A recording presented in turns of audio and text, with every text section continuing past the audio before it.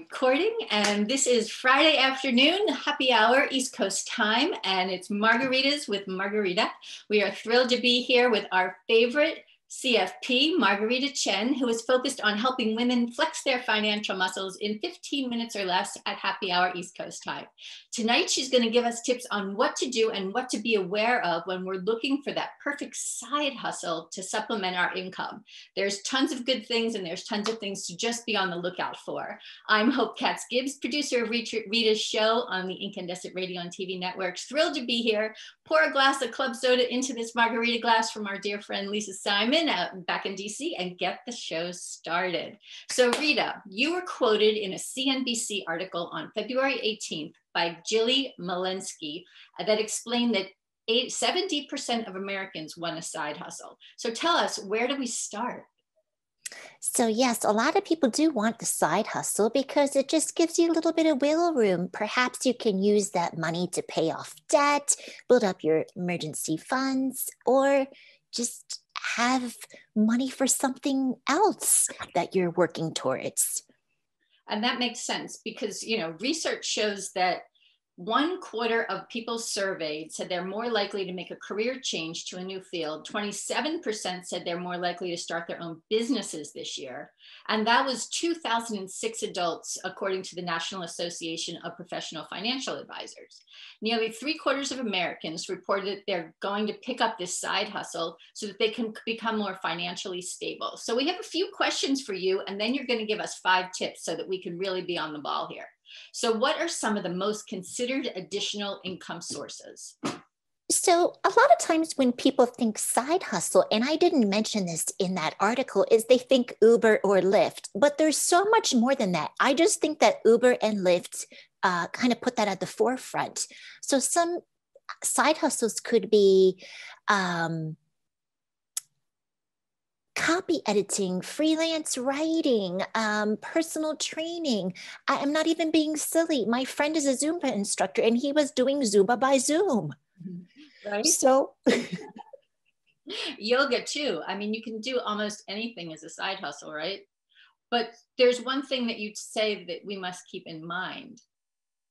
So absolutely. The thing that I tell people to be mindful of is no commingling, right? So this is a wholesome way to explain what I'm talking about. I love matcha and I love chai. I don't like them mixed together. So what does that have to do with anything? You want to make sure that you create a separate, bank account. It could be online savings for the income from your side hustle, because you don't want to commingle and you want to make sure that you're setting aside money for taxes.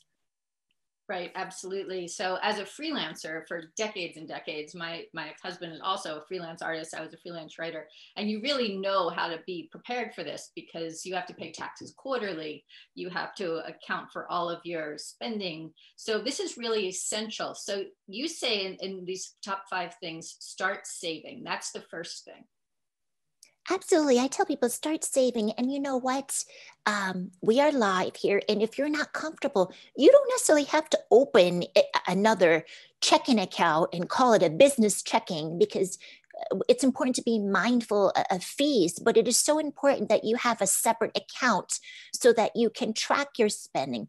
The other thing I would suggest is make sure that you have a separate credit card, because some credit cards have really good reporting and it makes your life so much easier. I have full faith and confidence that your side hustle is going to be profitable. So I want to make sure that we're prepared. Right, which brings us to the second point, which is begin budgeting. Tell us a little bit about that. So sure. So begin budgeting. The reason why it's so important to begin budgeting is with having a side hustle, and perhaps if it's your intention to go from to make your side hustle your full-time gig, you want to make sure that you understand how much you're making from each project. And budgeting, maybe if people don't like that B word, we'll say managing your cash flow, right? How much did you need to spend to make that money? That makes perfect sense. So tell us, what are some of the barriers you think that limit people in this area?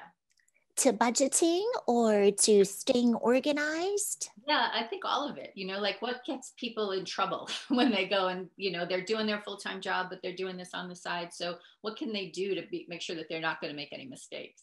So I would say the first thing to do is just make sure, this is how I see people get tripped up, is not having a separate bank account, right?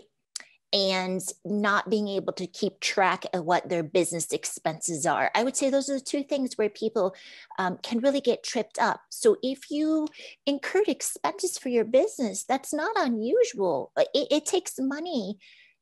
You need to spend money to make money. But I think this is an area where people, they're so busy with their day jobs. Perhaps they also have, personal responsibilities. And before you know it, their side hustle has become quite profitable.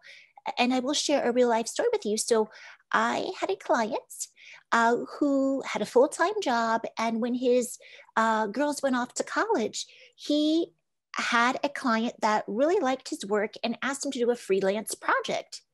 Well, what happened is he ended up owing money in taxes, but we were able to help him.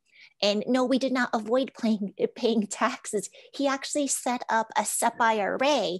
And by putting money in the SEP IRA, he was able to reduce what he owed in taxes. So I would say, to answer your question, what trips people up is them not taking the extra time when the business is nascent to put these systems in place. Right. And sometimes you don't know that you're going to make money. So you figure, well, I'll just collect a little bit here and there. But then you realize that there's a price to be paid, as your client, is an example of. You Exactly. also talk about increasing spending awareness. What do you mean there? So what I mean by spending awareness, we're all guilty of this. We're at home, right? We're working from home. We have smartphones. So spending awareness is, it is so easy to spend money on your phone, right? And, retail therapy is real. Just to make sure that, you are thinking to yourself, is this something that I need to have? Or is it nice to have? So I'm by no means being Scrooge here. Resist the temptation. It's okay to have those apps on your phone, but don't store your credit card, because that's also another. By not storing your credit card, you do make it a little bit inconvenient for yourself, but you're also making it inconvenient for thieves and hackers. Yeah, absolutely. So that kind of bridges the gap from the side hustle into just being conscious and having financial willpower and flex that financial muscle, like you're talking about on this weekly show, and also in your upcoming book, Diary of a CFP Pro, which is really teaching women what they need to do to master their money. So talk a little bit about the fifth tip, which is seeking financial planning assistance and why that's so important. Sure. Of course, I'm a financial planner, and I'm going to say, it's okay to ask for help, whether you need help from a financial planner or a tax advisor. Um, it's okay to ask for help. That is actually not a sign of weakness. I think people are conditioned to think, oh, well, if I don't know something, I'm dumb. I should know this. No, you're good at what you do, and don't be afraid to ask for help. Some examples would be like, how much should I be setting aside in taxes? What's the best business structure? Particularly if your business has grown, maybe what you did then, it's not bad, but it was right for you then, but that might not be right for you now. So that's what I mean. I think it's important to make sure that you are always evolving and getting the help you need as your business and your situation evolves. I could speak from a personal experience. I just restructured the way that Incandescent, which I founded in 2008, is working. And there's a whole bunch of new processes that I've put in place with the help of my financial planner, and also an accountant and an attorney. So I think that as you do this side hustle, and maybe it becomes your main hustle, that you really need to be aware and reach out to look for help from the professionals. Absolutely. And I always emphasize, just because you did something then does not mean you should do that now. And if you didn't do that now, doesn't mean it doesn't make sense for you today.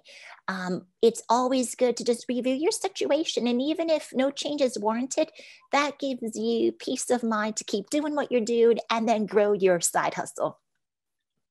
I love it. It's perfect. That is a wonderful appetizer to start off our cocktails from club soda to whatever may be in your glass, and have a wonderful weekend. So thank you, Rita Cheng. Check out her website, margaritacheng.com, also at ritachengcfp.com. We make it easy for you to get to her. All of these tips are on the homepage of her website, as will be this podcast and video. So we're so thrilled to bring tips to women about how to gain financial security and just more confidence. So thank you, Rita. It's wonderful to see you. And we will see you again next Friday, 5 p.m. Eastern for Margaritas with Margarita. We'll see you guys all soon.